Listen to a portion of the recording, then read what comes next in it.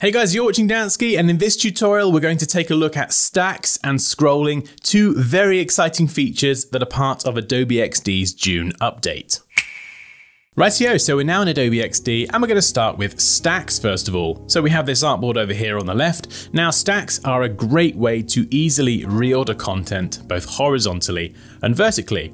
So if I click on this, you can see over here in the layers panel, we have a bunch of different cards. And what I can do, I'm just gonna pop this back on top. There we go. The number sequence has to run in order. And what I'm gonna do is take all of these grouped cards and select them holding Shift, right click, and we're gonna group these together. So these are now grouped, and I'll just give this group a name. We'll go with cards. And what I'm going to do is go over here, and in the latest update, you can see we have the stack option. Now the stack needs to be applied to the group. So if we click this checkbox, you can see we can choose vertical or horizontal. Of course, I'm going to go with vertical. And now I can double click to go inside this group. And when I move around these cards, you can see they automatically reorder. So I can just shuffle the order around.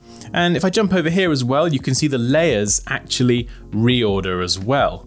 Now you can see I've kind of pulled these off center here, so if you don't want that to happen, let's undo that. You can reorder them and just hold Shift and it will snap that vertically.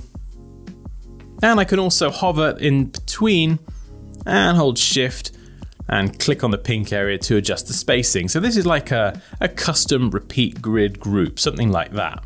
So there's a look at stacks, very, very cool. Now if we go over here, we have horizontal and vertical scrolling. So you can see on this design here that we have lots of fruit that can be selected. I've duplicated and repeated this off the artboard, both vertically and horizontally.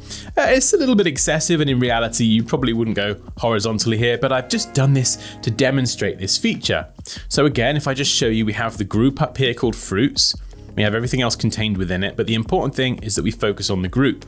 So with the group selected, we've got these new options here: horizontal scroll, vertical scroll, and horizontal and vertical scroll. Now, of course, you can use these two over here independently. I'm going to be using this one just to show you this feature. So we click on that, we get these little anchor points or these handles we can control, and then I can just move these here. This is going to be where the edge of my scroll is going to run to. So I don't want everything to overrun the rest of the design, so the scroll will be contained within this space. And if I go up here and click play, you can see if I mouse over here, I can go up and down, left and right. In fact, I can just go all around basically. And there's a few other features that are part of the June update for Adobe XD, most notably design tokens, durable links, and support for Italian and Russian languages. So there you go, there's a look at stacks and scrolling in Adobe XD. Guys, I hope you enjoyed this tutorial. If you've got any questions or comments, hey, you know what to do, drop those down below. But as always, like this video if you enjoyed it. Take care, and I'll see you next time.